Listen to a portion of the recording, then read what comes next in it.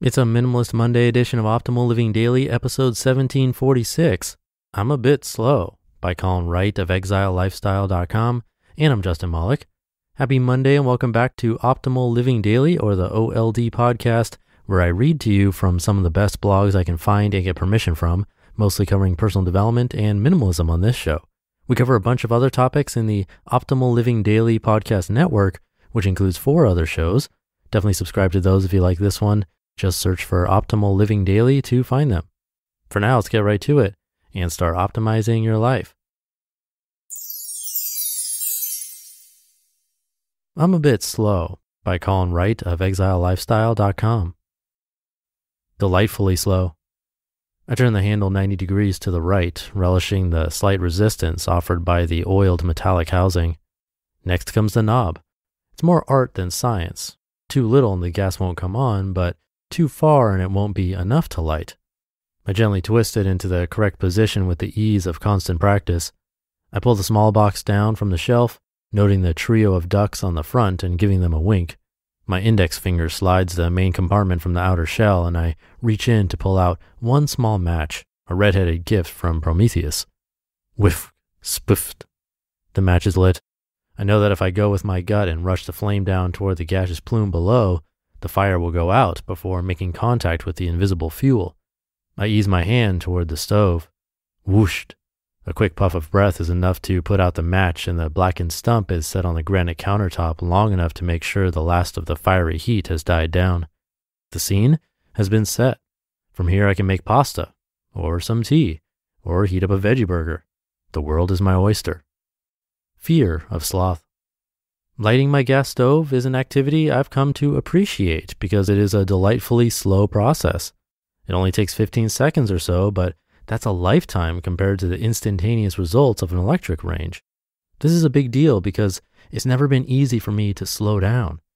Even when I know rationally that taking a smooth, structured approach to some problems will yield better results, it's usually all I can do to stop and think things over before rushing into a solution, going with my first response and fixing things if they go wrong along the way.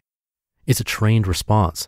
I've always been able to reason my way through problems without taking the time to check references or make sure all the ducks are in a row. My study skills are shot for the same reason. No practice, no skills. I do know from all the books I've read and advice I've been given that slowing down and taking the time to think, be inspired, and stay sane is important.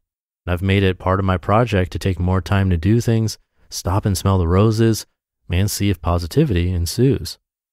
Mixed results. Thus far, it's been a mixed bag. I've been able to retain information better by slowing down and taking the time to consciously identify relationships between new things I learn and the knowledge I already possess. I've also taken the time to really get to know people and convert more colleagues into friends rather than allowing them to languish in that social purgatory of colleaguedom. On the other hand, I've been going nearly insane trying to figure out what to do when I'm trying not to do so much. I'll find myself sitting on my bed, laptop closed but close by, a bewildered expression on my face. What else is there? Master plan. That's what I intend to find out. I have no problem taking my 20 minutes of awesome every day, and anything that has an identifiable goal is easy to work into my system, but to just move more slowly or do nothing at all goes against my wiring. It makes me feel very uncomfortable. Most people that have recommended that I slow down have done so with the hope that I will become less stressed and more in touch with myself. What I've noted, however, is that I get more stressed trying to fit myself to that mold than when I'm happily moving along with some project or another, reading a book or talking to someone new about what they do and how they live. These activities have more meat to them than what most self-help gurus would want in a relaxation exercise, but I've come to realize that my needs are different. That being said, I'm very glad I tried. So glad, in fact, that I feel I'll be even less stressed doing what I do because I know I'm not missing out on what's on the other side of the fence. The grass over there sure is green, but I've always preferred pavement anyway, and I've got a beautiful parking lot on my side. And this doesn't mean that I can't plant small patches of grass where necessary. Where the slowdown tactic works without negatively impacting my mentality, I'll embrace it wholeheartedly. Where the trade-off is not worth it, I'll continue to look for better ways to find balance. Square peg. It's good to question your first impressions and responses, but once you have, go with what works.